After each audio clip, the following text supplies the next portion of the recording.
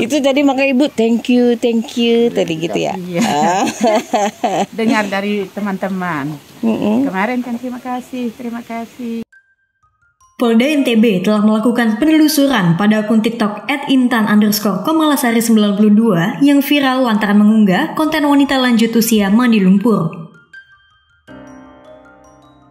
Akun itu telah mengunggah lebih dari 30 video Mandi Lumpur dengan pemeran yang berbeda-beda.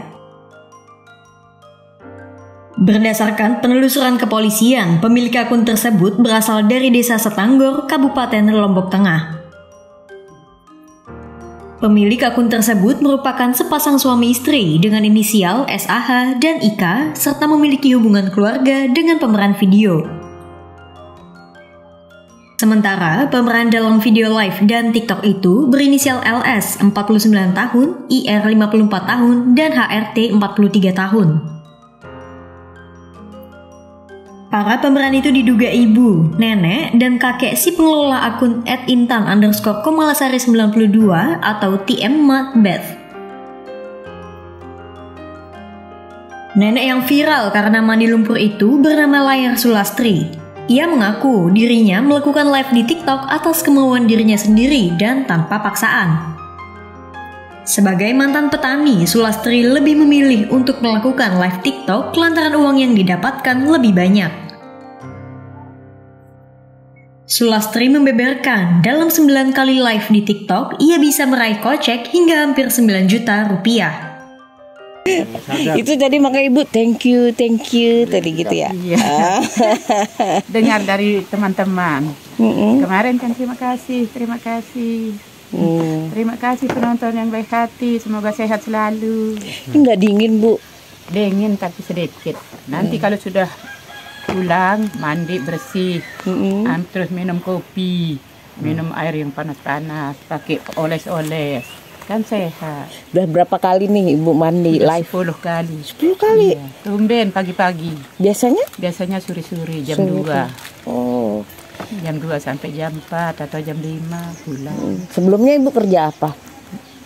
Nanam padi, buruh tani. Tanam padi. Mana lebih banyak dapat tanam padi tuh ini? Ini bisa dapat berapa lebih Ibu? Banyak ini. Ibu udah dapat berapa? Sudah 9 kali, baru 9 kali dapat 9 juta kurang sedikit. Selain ketiga pemeran itu, terdapat beberapa pemeran lain yakni warga sekitar yang tampil di akun TikTok itu tanpa paksaan. Mereka telah membuat kesepakatan dengan pemilik akun untuk mengambil keuntungan dari gift yang diberikan penonton live TikTok. Setelah Polda melakukan verifikasi, para pemeran tersebut diketahui melakukan bagi hasil dengan pengelola akun TikTok. Hal itu disampaikan oleh Kabid Humas Polda NTB, Kombes Artanto, di Mataram pada 18 Januari 2023.